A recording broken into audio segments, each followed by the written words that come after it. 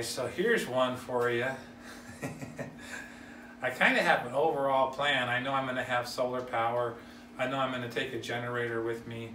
I know I'm going to have an inverter. I know I'm going to have batteries. So, and I know I'm going to have 110 AC outlets. So I kind of was approaching those things one system at a time. And what I ran into that might help you out is I ran this MC, this metal clad cable. So there's a lot of choices when you decide which cable to run. Braided cable, solid copper, Romex type cable, Romex with some special coating or whatever. There's lots of choices.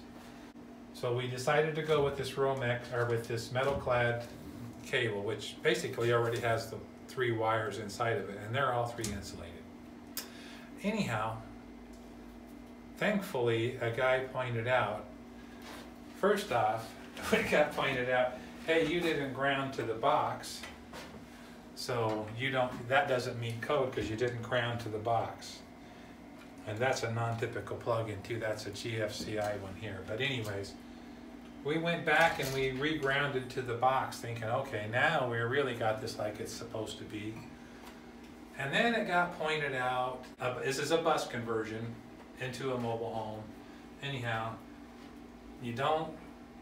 this could be controversial and people get all worked up over it.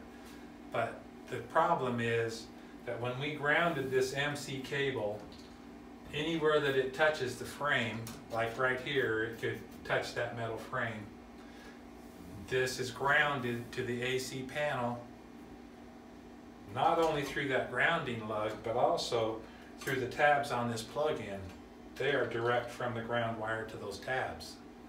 So, the way I put this in, I'd have a AC ground and a DC ground combining in the bus, and I was told that's not a good thing to have. It can cause problems with some of the electronics, your appliances, so on and so forth.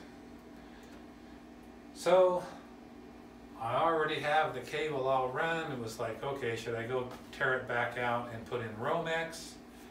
It seems that the metal clad cable is still a great deal when it's in the wall, but so I decided to just isolate the cable from the grounding.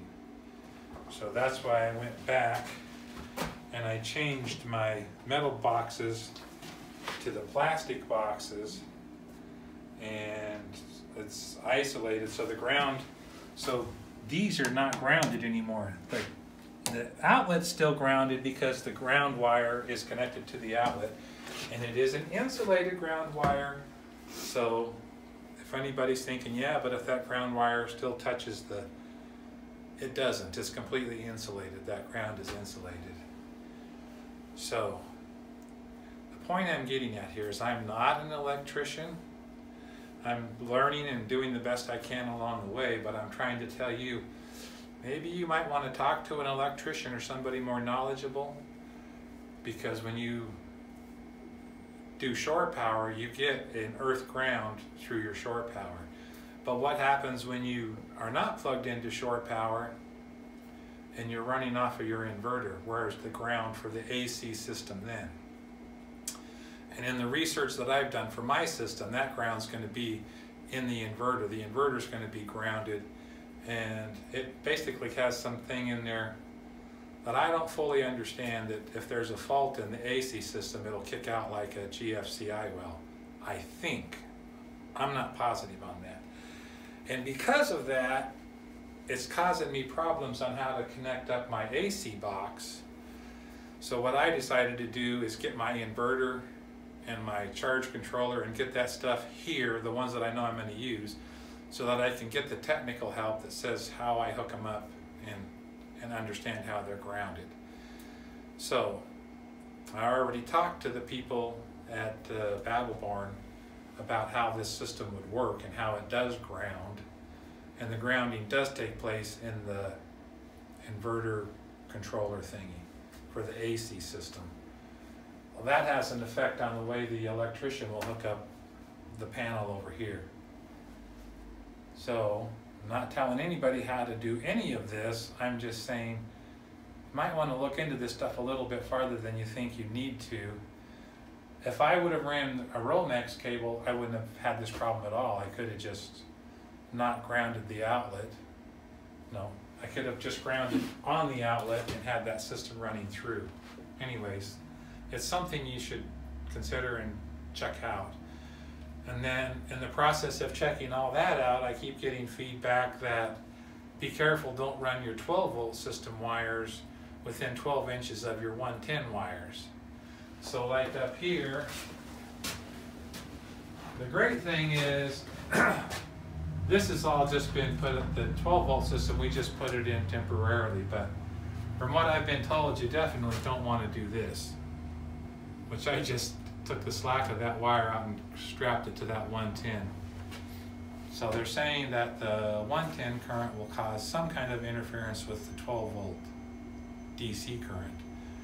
So you might want to look into that. We're going to reroute and cross those at 90 degrees is what we've been told. So that's what we're planning to do with ours, is keep them away from each other, probably relocate this farther away. But where it does have to cross, and we'll cross at 90 degrees to minimize that interference. Anyhow, one step forward, 2 steps back. It's a great learning process. When we're all hooked up, we're gonna sit back in the chair and go, hey baby, turn on the toaster. No, not gonna have a toaster. Gonna broil it in the gas oven. So I want to just say thanks to Bill for putting in the comments my potential problem, and he was actually kind enough to let me call him on the phone and tell me his personal experience with these problems. So thank you, Bill. And I want to thank John, my other friend that's an electrical engineer, for his input and confirming up what I need to do for me. And Steve, don't want to forget you, brother. Thanks for your help. I really want to say thanks to everybody that's commenting on the videos. It's super awesome to not be doing this by ourselves. So I'm going to get through this. It's going to be totally awesome. It's just a little bit of a crooked road right now. So I hope you guys get all the help you need and figure these things out. Maybe this puts you onto something that might help you avoid having to go back and change all your outlets out like I'm doing. Anyways, think about it, get professional help.